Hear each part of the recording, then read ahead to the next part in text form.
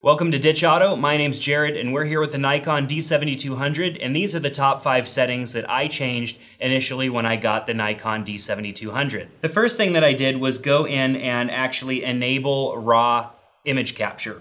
You do that by going into your photo shooting menu and scrolling down or up to image quality. Now, by default, your camera will be set to JPEG. You would want to shoot RAW because you would want a higher quality image that gives you more room for editing later on. Shooting in RAW definitely gives you more flexibility when adjusting the white balance and the exposure and all that good stuff with your photo. You would want to shoot RAW plus JPEG if you wanted 2 files, both your RAW file and your JPEG file. If you're interested in connecting your camera to your phone for sharing photos from your camera to your phone so that you can immediately edit them on your phone or upload them to social media, you will need to be shooting in some form of a JPEG mode, which is why I typically shoot in RAW plus JPEG. Shooting in RAW gives me the ability to have the nice version that I can edit on my computer, and getting that JPEG allows me to quickly share a photo on social media. It's really hard to go back and get a photo and put your camera in JPEG mode so that you can get a photo that you wanted to share quickly. It's better just to shoot RAW plus small JPEG. SD cards are so large these days that we can capture both and still have plenty of room left over. So simply hit OK to select the image quality that you want. We'll be shooting RAW plus JPEG, which is my preference. If you don't need that JPEG file, simply just choose NEF RAW and leave it at that. You'll be shooting RAW files, and if you don't need the ability to edit your photos very much, then there's really no reason to shoot RAW in the first place. You can shoot JPEG. But my opinion is to shoot RAW, and then I also use that small JPEG so that I could share it to a smartphone. And if you want to know how to share it to a smartphone from this camera, check out the video that we did on Wi-Fi and NFC with the Nikon D7200. The link is in the description below. So the second thing I do is make sure that my autofocus settings are set to where I want them to be. I'll do that, and I'll show you by hitting Live View here. And then there is a button on the side of the camera, this button right here next to your autofocus and manual focus switch. When you hold this button down, it allows you to quickly toggle between the different autofocus settings. Now in live view mode, all we're going to see is AFS and AFF. AFS is typically where I hang out. I like servo mode. That's essentially what this autofocus mode is. And in servo mode, it allows your camera to refocus every time you press down the shutter button. Or in my case, when I press down the button for back button focus. Servo mode makes it easier to do focusing because it allows the camera to refocus when needed, as opposed to shooting in AFA single mode where your camera is only going to focus once. So especially when you're shooting continuous, where you hold down the shutter button and you shoot a series of photos, you can't do that in AFA. You have to be in AFS for that. And actually, it won't let you choose AFS in live view mode. You actually have to turn off live view mode, look through the viewfinder of your camera, hold down this button, and then rotate the option. As a bonus tip to that, let me turn live view back on. When you hold down the button on the side of the camera, and you're rotating this switch here to toggle between the different autofocus modes. And then you rotate the rocker on the front of your camera, which is underneath your shutter button, to choose the different type, the focus type.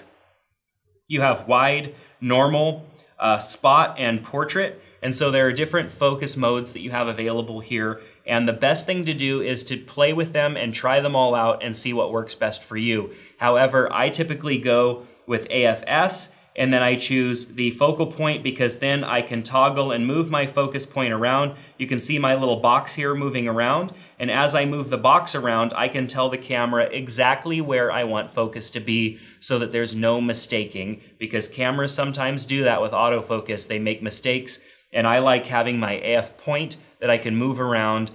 Sure, it's not as quick as using wide and not as flexible, but for me, when I'm shooting photos, I want that focus to be tack sharp and exactly where I want it, and that's why I set my camera up that way. The third tip is to make sure that active D-lighting is disabled. Now, active D-lighting is a feature that allows Nikon to add a little bit of kind of fluffiness to your photo or enhancement to your photo right from within the camera. That could be good or bad. Now, if you're wanting to share your photos directly from the camera to the internet, maybe the D-lighting effect might not be a bad idea. But if you're wanting to edit your photo and have full control over your photo, you definitely don't want your camera to be doing any of the editing for you. So to get to that setting, there's a quick way to get to it by holding down this I button here and then letting off. And then you can toggle down until you get to active D-lighting. You'll notice that I already have it off, but we have low, normal, high, extra high, and auto. So another way to get to that setting is to go in back to your photo shooting menu and just scroll down to active D-lighting and then set that setting there to either auto, extra high, normal, low, or off. Setting it to off means that no inside camera processing is going to happen, and it's going to give you the most pure image that you can edit later in an editor such as Adobe Lightroom. The next setting that I customize is turning off beep. I don't like my camera beeping. I am a professional shooter, and when I'm shooting weddings or other events, I don't want my camera beeping to confirm every little thing that I do. So to turn off the beep, you go into your custom settings, go into shooting display, under D1, choose beep, and make sure that the volume is turned to off. You also have 3 different settings, and you can hear it gives you a preview of those settings, but I definitely leave it to off because I don't need that to happen. There are visual displays all over the camera to show you when something is in focus, or anything like that. For example, when you're shooting and looking through the viewfinder, in the bottom left-hand corner, there's a green light letting you know when an item is in focus. When you're shooting in live view, your focus box will light up green when your object is in focus. So there's no need to have a beep happening, which is distracting. Now, I shoot a lot of video with my DSLR cameras, and so I want to make sure that my video settings are correct so that when I switch from photo to video mode, my camera is ready to capture video. Now I do that by going into the movie shooting menu and making sure that my frame size, frame rate is set where I want it to be. Now if I'm shooting action and I may want to make a slow motion video out of it, I would want to make sure that I'm shooting at 60p, which is at 1920 by 1080 60p. If I'm not shooting action and I want a more cinematic look, I may go down to 1920 by 1080 at 24p. Now you can always make these changes later when you're editing your video, but most will say that it's best to get it right in camera based on what you're doing. So I set my frame rate. I also set my movie quality to high quality. I want the best quality video that I'm able to get. And I set my microphone sensitivity to manual.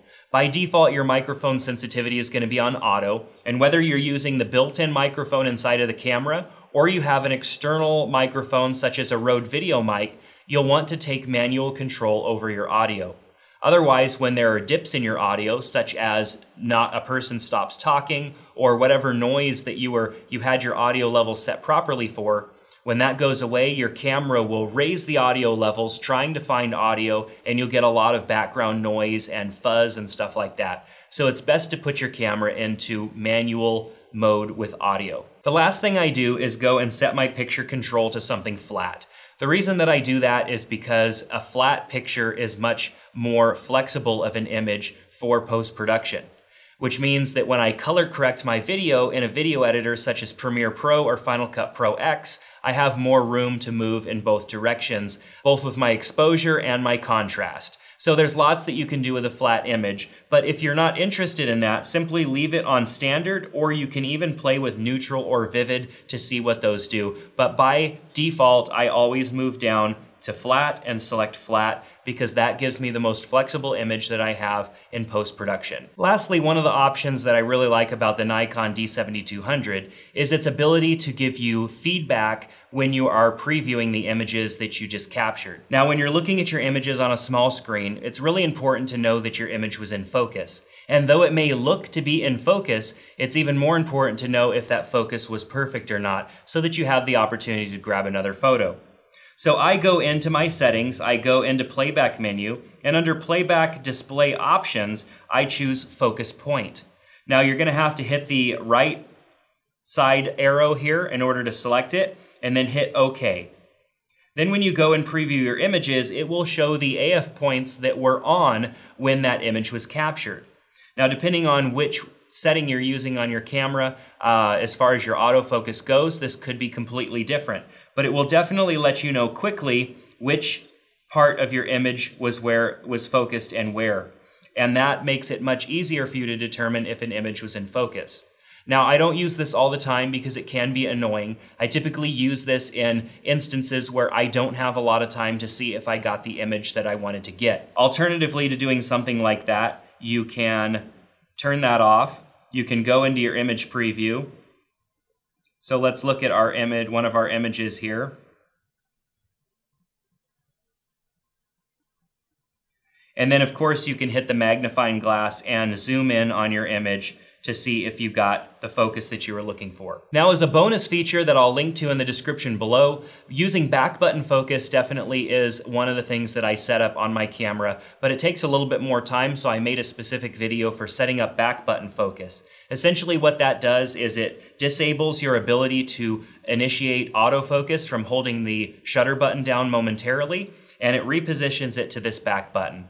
The reason that you would want to do that is so that you can focus on taking pictures with this button and focus on focusing with the back button. It limits the opportunity for mistake when you go to pre-focus on an image and then let off and then go to pre-focus again and your camera accidentally focuses on the wrong thing. So make sure to check out the link in the description below on how to enable back button focus. So thanks so much for checking out this video series on the D7200. I hope that you learned a few things about the camera, and if you did, please subscribe to our channel as it helps support us and it keeps you notified when we come out with new videos. If you have any questions or comments, leave them in the comment section below so that we can communicate with you. And thanks so much for checking out Ditch Auto.